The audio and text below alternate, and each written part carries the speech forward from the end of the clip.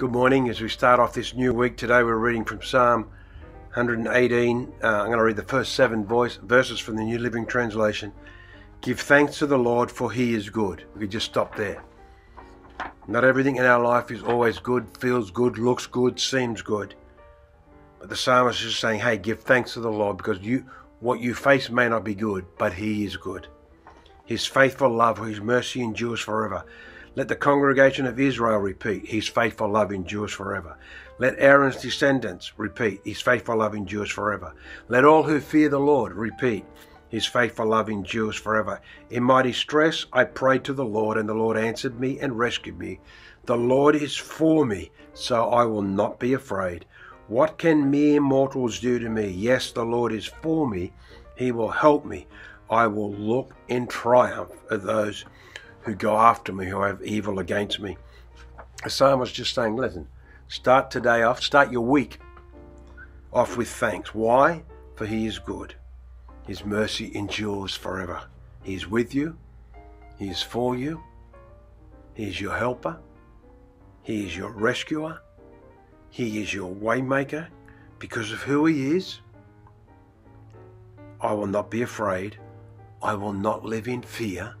Because the psalmist says, hey, He is for me, so I will not be afraid. And so fear does try and overtake us. I will not live in fear. I will keep on giving Him thanks. I will keep repeating it, for He is good. And I encourage you today, whether you're single, married, whatever, living by yourself or with other family, or your family's not near you, just declare His goodness over your family and over your life, even if you cannot see it. It's a way of going, God, everything in my world is not fine. You know that. Sometimes things are upside down and I'm facing anxiety. I can't see your goodness, but I will declare you are good, because as I declare you are good, what I'm saying is I'm putting my trust in you. I may not have all the answers. I may not understand, but I will trust you. And I will declare you are good, and I will thank you for your mercy. I will thank you for your unfailing love, because without your mercy and without your unfailing love, I wouldn't be here. We wouldn't be here. And so, as the psalmist encourages me to do it, I want to give you thanks. I give you thanks this morning. I'll give you thanks during my day. And when I rest my head on the pillow, help me to remember to give you thanks again. And remember, sometimes the word for thanks means with outstretched hand. Just I give you thanks. I give you thanks. I give you thanks.